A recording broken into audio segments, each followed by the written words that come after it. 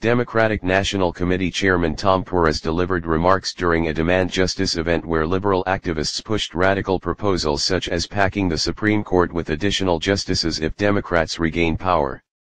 Demand Justice, a group run by former Hillary Clinton spokesman Brian Fallon that took a leading role in the fight against Brett Kavanaugh's confirmation, hosted a Wednesday night discussion on solutions to fix a court in crisis now that Donald Trump has gotten 2 justices confirmed in his first 2 years in office. Fallon introduced Perez with a speech on how proposals to meaningfully reform the Supreme Court need to be part of the Democratic presidential primary discussion.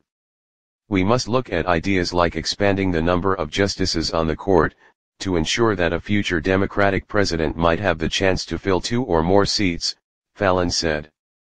Some sort of reform must be part of the 2020 discussion, and we're hoping to start that discussion today. Perez did not specifically argue for the proposal to pack the court or other recommendations such as impeaching Kavanaugh or installing term limits for justices, but he did characterize the reform proposals that were being offered during the event as practical suggestions.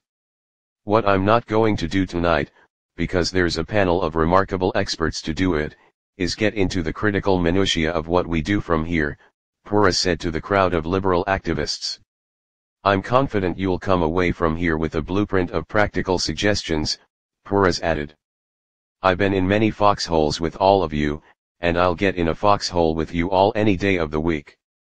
The first panel following remarks from Perez featured Todd Tucker, who just last month released a report calling for adding justices to the bench through court expansion.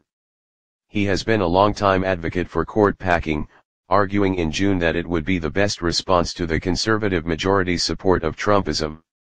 The second and final panel of the event featured 2 vocal advocates for court packing, liberal activists Elie Mystal and Sean McElwee. Both offered impassioned arguments for court packing during the event. McElwee, also a leading advocate for abolishing ICE, had written before the event started that he was excited to make the case for court packing alongside Perez. I'll be in D.C. with the actual chair of the DNC making the case for court expansion, he wrote. Perez and the DNC have not made any public statements for or against packing the court if Democrats are able to gain power in 2020. The DNC did not respond to a request for comment on whether it views court packing as a winning issue for the party this election cycle. Fallon also did not respond to an inquiry into whether he had discussed court packing with Perez.